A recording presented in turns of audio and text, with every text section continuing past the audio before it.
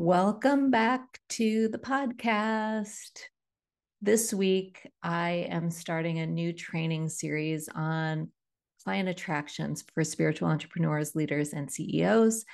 And in that series, we're going to be talking a lot about the psychology of sales and, of course, wealth consciousness. But this is something I've been guided to do for a while. And I think that the podcast platform is going to be the best place for me to deliver this content.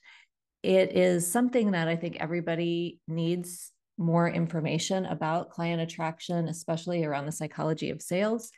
And it's something that I have developed pretty significant mastery in, I would say, over the last 10 years of my own work in spiritual entrepreneurship. It's hard to believe I've been in business full time for 10 years, but that is the case. And I feel like that this is something that comes up a lot with my private clients who are spiritual entrepreneurs, and so much so that it's something that I address regularly in the Rising CEO Mastermind that is for spiritual entrepreneurs, leaders, and those rising into the CEO seat of their own businesses. There is a whole lot of intentional energy that we place in that group on developing executive presence, leadership, energy, and along with that, the CEO mindset, really. And so this new training program that I've developed for the podcast is my gift to you.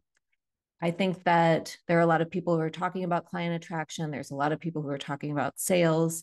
And certainly I've been through many, many sales trainings and client attraction trainings in my own experience as well. And so I have a particular way that I think about client attraction. I have a particular way I think about sales.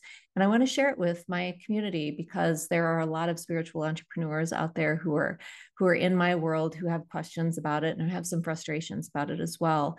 The big picture of offering this training series is really to equip you to be able to be of high service in your business and to be able to receive the divine financial compensation that you are worthy of and deserving of, so that you can continue your own ascension process as well. So with that, I'm going to dive in just a second. I just have an announcement, which is to talk a little bit more about the Rising CEO Mastermind.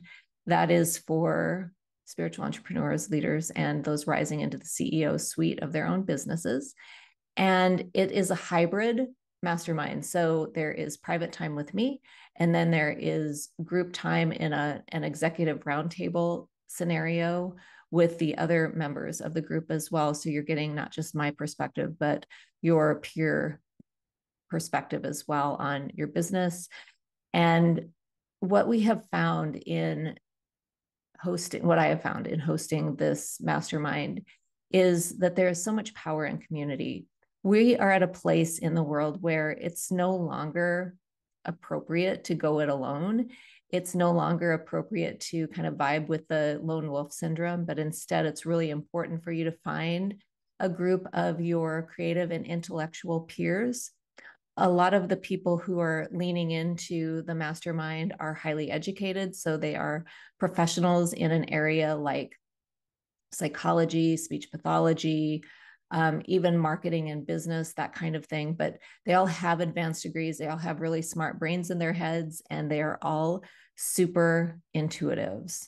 So you've heard me, if you've been in my world for any amount of time, you've heard me talking about the Neo personality assessment that I give to all of the new clients who come into my world to help you understand your personality profile and how you can leverage aspects of your personality to lean into the highest levels of your business, as well as the parts of your personality that might be tripping you up in business as well. And what I can say about the people who are doing really well in the mastermind are those who score two to three standard deviations above average on openness, which is the hallmark of the intuitive and spiritual intelligence personality. And they're also go-getters. They're also conscientious. They also have a good handle on their nervous system, so they are able to really settle into the work of doing business. and also toggle into the spiritual and energetics of doing business as well. So if that's something that you would love to learn more about, you can start the conversation with me by booking a private consult with me. You go to drrobinmckay.com/call, book your call, fill out the assessment form that you're prompted to after you book your call. I'll review your assessment form, and if I feel that I can be of service to you, if I feel like you would be a good fit to have a conversation with me about the Rising CEO Mastermind, we'll go ahead and go forward with your call, and we'll talk about all the details and what your vision is for your business. And if everything goes as it should, you'll receive the invitation to join us at the roundtable of the Rising CEO Mastermind. So I'm looking forward to connecting with you. And in the meantime, we're going to go ahead and start the conversation around client attraction for spiritual entrepreneurs and the psychology of sales. So here we go. Let's dive in. This week's episode and topic is about this phenomenon that I started talking about on Instagram Live with my friend Elise Basine. We'll be sure to link that in the show notes as well, so you can toggle over to Instagram and have a listen to our early take on this. But what I want to talk to you about today is when you are a spiritual entrepreneur, you offer a program or a service to a prospective client who, for all intents and purposes, is a really good fit for your work. You know that you can help them. You know that you can support them. And they are all in your initial conversations. They're the ones who have either reached out to you and said, I want to work with you. They have said during the course of the conversations, I'm ready to work with you. They have appeared ready to dive in. They have appeared to be investment ready clients. And then something happens in between the time you hit send on your offers and the time that they receive the offers, something changes, and they'll respond to you with something like, hey, I've decided to press pause on making a decision on working with you. I've decided to press pause. So that's what we're going to talk about today, is what to do and what it means when you get a prospective client who says they want to press pause. And listen, I speak to this topic from a place of deep understanding of it. I've had experiences earlier in my career, in particular in my work, where people have said that very thing to me. In fact, it happens, it depends on the time of year and it depends on the circumstances, but it does happen quite frequently. And what I've learned over the years is that a couple of things. One, I never take it personally, but I always tune into what is the energy behind press pause, because that can be different for every person, obviously. And I also have to tune into my own self. And I have to ask some important questions, which I'm going to share with you toward the end of our podcast today. So you can start asking yourself these questions as well. By the way, one of the things I want to caution you against is when somebody says that they want to press pause, oftentimes, especially if you're somebody who's too well adjusted for your own good, you're probably automatically going to point the finger at you like, what is wrong with me that this person is pressing pause? And I want to caution you with that. I want to caution you against gaslighting yourself. And I want to invite you into just being curious about what are the energetics that are actually at play within that context of pressing pause. So let's talk about, first of all, some of the psychological correlates that I have found are associated with people who will respond with press pause. So on the NEO personality profile, there is a factor of personality that is called conscientiousness. And conscientiousness is like work ethic. It's how well you think you can do a project. It's how orderly you are. It's your need for achievement striving, like how much you need to actually achieve. It's your level of self-discipline. It's your level of dutifulness. And dutifulness is, are you going to do what you say you're going to do? And then it's also how deliberative are you? And the deliberation piece is the piece I want to share with you today in terms of the psychology behind that phrase, press pause. So usually, if I go back and look at, if I have their NEO data, which oftentimes they do because my NEO assessment is often a bridge to other more expansive packages to work with me. So if I have their Neo data and they come back with, I'm going to press pause on making a decision and see where I'm at a little bit later on. One of the things I'll do is I'll refer back to the Neo and say, I wonder what's going on in their Neo that helps me understand this press pause, especially if there's somebody who during the time that we met about working together and we had a very explicit conversation about what they could expect and even the pricing and so on. So there were no surprises. Even under those circumstances, if they're saying, yes, I'm in, I'm ready to go, and then they backtrack and they come back with a version of, I'm gonna hold off for right now. I go back to their Neo and I look at their deliberation score in particular. And more than likely, the people who say that they're going to press pause are deliberative decision makers. What does that mean? People who score low on deliberation are actually spontaneous decision makers. We make decisions quickly, confidently, and we rarely go back on our decisions. We just decide and go. We choose and move. And that is actually a mindset and a practice of somebody who's really in their CEO leadership energy. Choose and move. That's pretty simple. But for people who score high on deliberation, what I have found is that they are the ones who, even if they're very open to new experiences, even though their spirits want to move forward, they have been, I'll say, programmed from childhood to slow down their decision making. You better slow down. You're moving too fast. Things are changing too fast.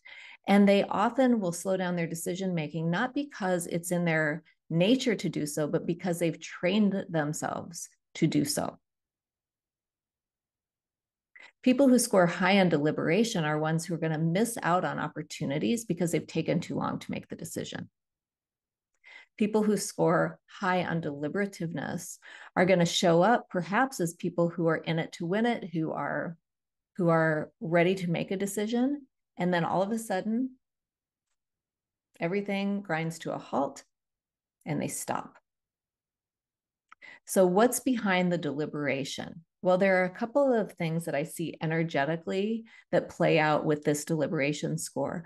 One is we can look at your relationship to speed. How do you feel about speed when you make a decision? What happens when you go too fast? Do you make mistakes? Not just you, but anybody. Do you make mistakes? Do you get in trouble? Do you get ostracized because you go too fast? There are usually some social and emotional underpinnings that contribute to somebody's decision to slow down their decision-making process. So deliberation is one piece. Another piece of the psychology is being too well adjusted for your own good. You've heard me talk about this before if you've been in my world, but basically what I mean by that is somebody who scores very high on agreeableness on the Neo, meaning that they are going to be overly trusting and ignoring red flags from other people. They're going to be very tender-hearted about their approach to other people. They're going to want to do stuff for people. And most importantly, they're going to be really caught up in being compliant with what other people think they ought to do, meaning that they're going to put their own needs and desires on the back burner, and they're going to prioritize other people's needs, wants, and desires, even at their own detriment. So if you're somebody who's too well adjusted for your own good, and you happen to also have a very deliberative decision-making style, chances are quite good that you yourself will have said, I want to press pause. And if you're somebody who maybe is a recovering people pleaser, somebody who's recovering from being too well adjusted for your own good, you may find that you bump up against this sensibility that has been ingrained in you from the time you were a kid, that you need to be a good girl, you need to not inconvenience anybody, you need to not spend any extra money in case somebody gets mad or somebody else needs the money. So it can get really tangled. It can get really tangled when you're making a decision, especially about something that you know will change the game for you in your personal life and in your business. It's almost as though the over prioritization of other people's needs and wants has overridden the spirit's desire to create, the spirit's desire to contribute, the spirit's desire to expand. It's a very painful place to be in. I had a coach tell me one time, she said, the most painful place for a woman to be in is in a place of indecision.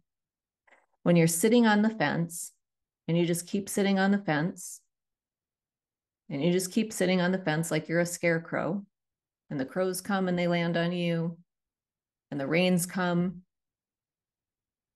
like there's no movement. And when you sit in a place of indecision, being stagnant creates stagnation in wealth consciousness, creates stagnation in your business, creates stagnation in your relationships, in your body. It's like the whole body becomes constipated because you're not moving. You're in indecision. So those two pieces of the personality profile are pieces that we can pay attention to when we're analyzing the context or the meaning, the energetics behind, I want to press pause. Now, there are some other considerations when we're looking at this. One is around pressing pause can be a trauma response. So, trauma responses are fight, flight, freeze, and fawn. And the trauma response of pressing pause has a feel of, I'm going to freeze. If I freeze, I'll be safe. If I freeze, nothing will change. If I freeze, I don't have to go forward. If I freeze, I will be safe.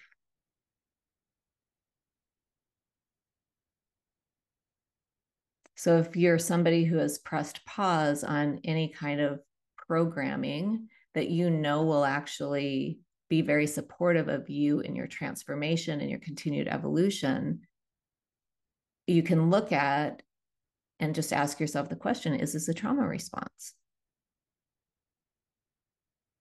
We want to make decisions from the most healthy perspective that we can, the most aware perspective that we can. Here's another one though. And this is where for yourself, if I'm kind of toggling back and forth between you being a client saying, I want to press pause, and you being a business owner who hears, I want to press pause. But I think you'll get the picture when I share this. So when we look at trauma responses and we understand that there is a safety mechanism in place in our bodies that's meant to keep us out of harm's way.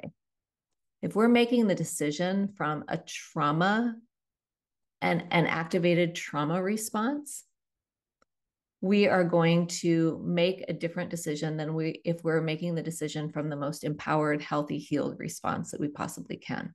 There's two different platforms that you can make a decision from. One is a platform that's kind of steeped in trauma, and the other is a platform where it's steeped in well-being. Well, part of the challenge is, how do you make the decision? How do you make a healthy decision when you're in a trauma response? Well, you self-soothe. You come into your trusted ally. You come into the person who you have decided that you're going to invest in and then pulled away from, and say, can we talk this through? Now, I will say a word of caution on this, and this is something that I've had to learn myself over the course of my work, is that I'll make buying decisions. I'll make buying decisions kind of with my fingers crossed. I hope that this person can do what they say they're going to do for my business. I hope that they can. And it almost feels like I'm taking a gamble on that person. So we also have to learn how to trust our instincts on, am I working with this person because I like her and she's a nice person, or is she going to be able to deliver the results that she says that she can? Is she going to be able to support me in the way that she says that she can? So not all pauses are negative by any stretch. It just is an opportunity really to ask the question, what is this pause about? What is it about? Is it that I don't trust myself? Is it that I don't trust the person? Am I coming from a trauma response? Am I worried that this is a gamble rather than a sure thing? Like, what is it? When we tease that apart, we can make a more informed decision about what the next step is and get ourselves out of indecision as fast as possible. Because remember, one of the most painful places to be is in a place of indecision.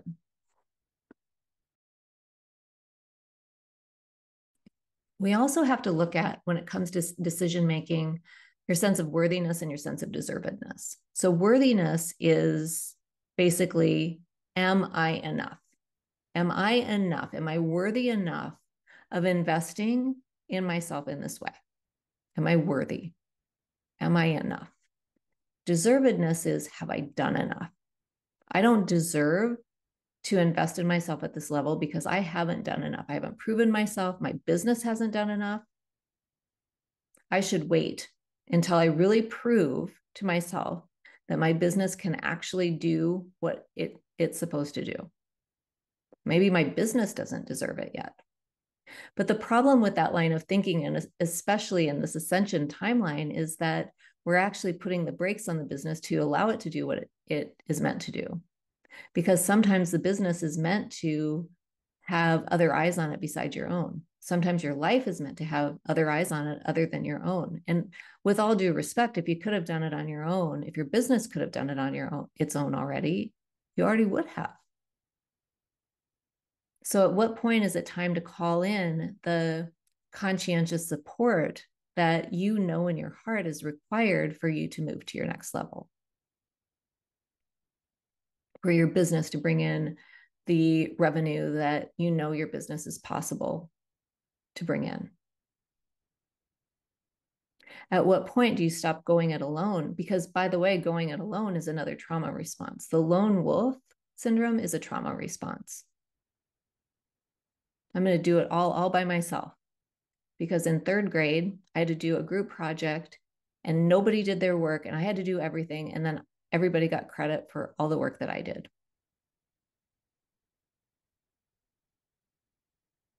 It's a silly example, maybe, but I can't tell you how many talented women entrepreneurs have a story like that.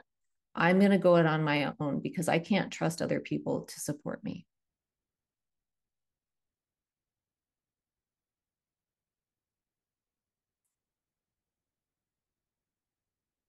So when we look at sense of worthiness, sense of deservedness, we have to ask the question if that's getting in the way of making the decision.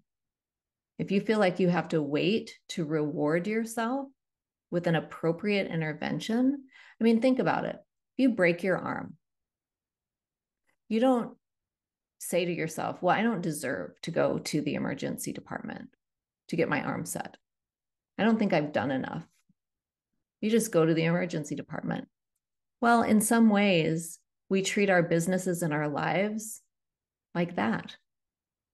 And what would happen if you honored the wellness of yourself and the wellness of your business more than you honored, do I really need it? Is this really necessary? And what if you were able to just lean into the invitation to expand in a new way that could go beyond what you could do yourself by working with somebody who's not just capable, but has a proven track record in their own lives and in the lives of their clients of creating transformation? See, that's the thing in the noisy marketplace in entrepreneurship, is that there are so many beginners, for sure. There are people who are new to the game. There are people who say things that aren't true in their marketing. And making the decision on who to work with it requires a level of discernment. And if you've made mistakes in the past about who you work with, that can be a trauma response. I don't want to have that experience again, so I'm not working with anybody. But don't you owe it to yourself to examine the trauma response? Is that not worthy of your attention, your time, and your investment to move through the trauma response? Not as like, we're going to put a Band-Aid on it, but how can it be an invitation to lean into what's next for you and your business?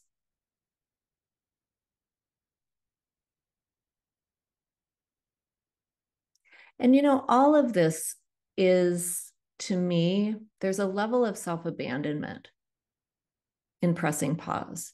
It's like your spirit is so in it to win it. It's like, I know that this is the right thing for me to do. You can feel it in your bones. It's an absolute yes. And then at some point, right before you, hit the enrollment button or you sign the contract, there's this contraction of energy of like, oh. And my friend Elise said it best on the Instagram live. She said, what if the contraction is an invitation to lean in? What if it's an invitation? And what if you looked at the press pause just more generally as the invitation to lean into the support that you desire, to lean into the opposite of what you've been trained and programmed to experience when it comes to making a decision that is meant to advance your life, meant to expand who you are as a human being, as a business owner, as somebody who's here with a big mission. The longer you sit on the fence and the longer you deliberate, the less likely you are to be able to fulfill the mission, vision, and purpose that you came here with.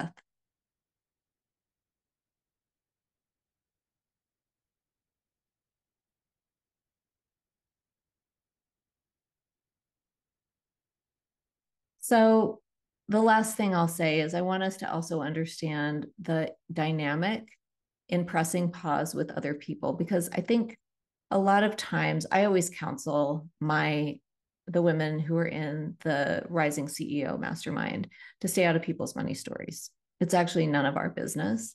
And especially when you're offering high ticket, you should have the list of criteria for the people who work really well with you. And you should use that list of criteria in any kind of sales conversation to make sure that they are a good fit for your program.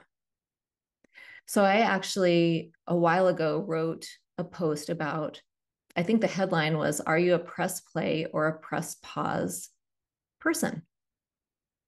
Because I work with press play people. I work with people who are high achievers, who are fast decision makers, who don't go back on their decision. They make their decision the right decision, and they're all in. That's who I work with. That's who I work best with in the mastermind. That's who I work best with in private coaching. The people who don't do well with me are the ones who press pause after we have a conversation like this, especially. They're the ones who kind of dip their toe in and then come back out. They sit on the fence, they window shop, they're in and out, they play back and forth, they do a tug of war. Those are not people who can work with me. The people who dive into the Rising CEO Mastermind are those who make the decision. They make their decision the right decision. They take responsibility for their results. They honor my gifts and my intellect and my expertise. They're not yeah-butters. They don't ask for advice and then turn it down. They don't castrate, meaning that they don't cut off the hand that's trying to feed them or reject the help that they're actually asking for. They have a level of psychological maturity and emotional maturity that allows them to navigate the relative uncertainty that comes with being a spiritual entrepreneur and business owner. And they're willing to look their own traumas, their own behaviors in the eye and make shifts energetically and behaviorally in order to accelerate.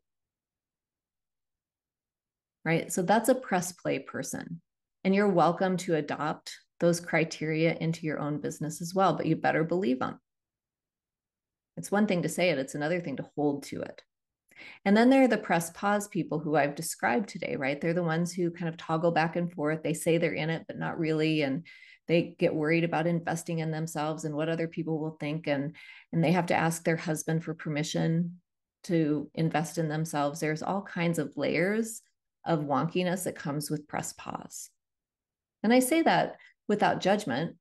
But it's true. There are all kinds of layers of wonkiness when it comes to pressing pause. So here's my best advice. When you have a conversation with a prospective client about working together and you've laid all the cards out on the table, they know what's included in your programs, they know the pricing, they're in it, and then somehow they back out and they say, I'm going to press pause. This is an invitation to you as a business owner to lean back and to really look at yourself, first of all, to say, is there anything inside of me? Is there any area in my life where I've pressed pause? Because we want to make sure that that's crystal clear on your side. And if there is, just go ahead and wrap those things up. I know for me, I have a couple of decisions that I've been holding out on for my business out of nostalgia a little bit and out of probably a little bit of trauma bonding, actually, in terms of who I'm going to be working with in the future and why I still have them on my payroll. So those are things that I have a responsibility to my business to do to make sure that my business is crystal clear and sealed up. There aren't any leaks around hesitancy in my own business. That's not to say that that's going to change the outcome in somebody leaning into a program with you, but you just want to make sure that your side of the street is as crystal clear as possible. And then here's the thing about having a follow-up conversation with somebody who has said that they want to press pause. You have a choice to believe them and just let it lie. And here's what I believe, especially for visionary spiritual entrepreneurs, is that if we can actually see them in the programs, which oftentimes I can, and if I can see somebody in a program with me, first of all, I wouldn't have spent the time and energy of putting together a bespoke package for them if I hadn't been able to see them in the program. So if I can actually see them in the program, then I'm going to tune in and say, okay, is this worth having a conversation with her around the press pause? And if it is, then I will just ping her either on Voxer or text message, however we're communicating, and just say, are you available? I wanted to share a couple of observations that I've made around the energy behind your desire to press pause. Are you open to that? And if she says yes, and only if she says yes, you do not give unsolicited advice or recommendations ever. But if she says yes, then I will just share without judgment and without attachment what I see and what I notice. Because I want everything to be transparent and on the table. And if I can actually see her in my program, if I could see somebody in the Rising CEO Mastermind, and I'm like, what's the deal? What's the holdup? We can have a conversation about what the hesitancy is. This is what's called overcoming objections in sales language. But really, it is just a clearing the decks in terms of, I want you to be able to make the best decision possible. And pressing pause is not a decision. Pressing pause is not a decision. It's procrastination. Taking a wait and see attitude to anything is a form of procrastination. Waiting for external forces, the government shutdown. I got to wait and see what happens. The hurricane's coming. I got to wait and see what happens. Why? If you're on the ascension path, you are a creator. You're not a reflector and you're not a replicator. You are a creator. And as a creative being, you actually have tremendous influence in the future of yourself and in the future of the world around you. So rather than waiting to see what's happening externally in your world, if you actually take the lead, if you actually step into the leadership that you are capable of, that's embedded in your personality, and lead from a creation perspective, make the decision from a creation perspective, rather than from a wait and see, hands off, I'm going to listen to the media, I'm going to see what other people are doing, what other people are saying. Like, are you a trend spotter? Are you a trend creator? Or are you a trend follower? And if you're a follower, then you don't belong in a leadership program, dare I say, at least not mine. And probably if somebody's in your world who tends to be a follower, they may not be right for you either. So there's a practice of discernment that happens, right? As you bump into these experiences with people. And we're going to be talking about these on upcoming episodes of this podcast. And this is what we're currently talking about in the Rising CEO Mastermind as well. Get into the nitty-gritty of it. Look at the energetics of it. Shift things energetically so that you have a clear perspective and that you can make the best decision for yourself. Yes or no. Let your yes be yes. Let your no be no. But sitting on the fence on the ascension path is not an option with love. It's not an option.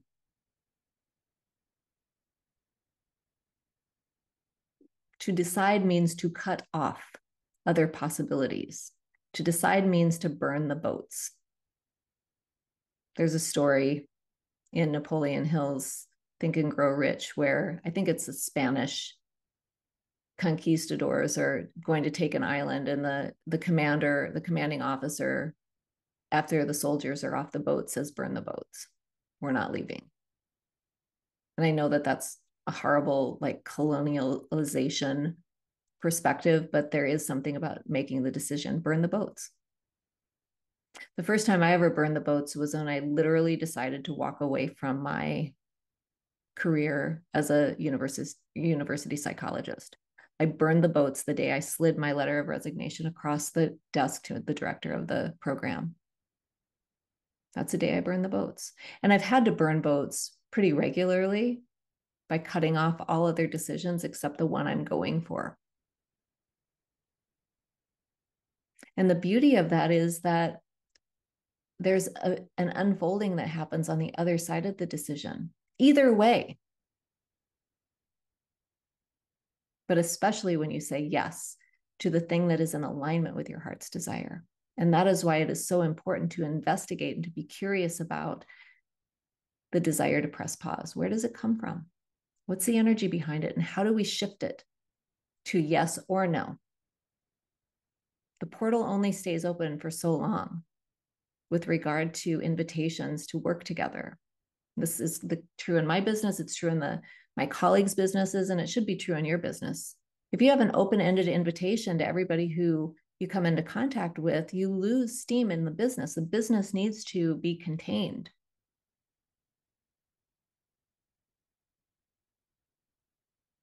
So the portal can close, and you have permission to decide when you close the portal, when you close the invitation. But that invites you to be in your leadership energy. It invites you to be in your CEO energy. Somebody who's a practitioner, somebody who is more of a novice in their practice is going to keep their open sign open 24 hours a day, just in case. But the leaders, we have office hours. The leaders have expectations about who shows up, when, and why.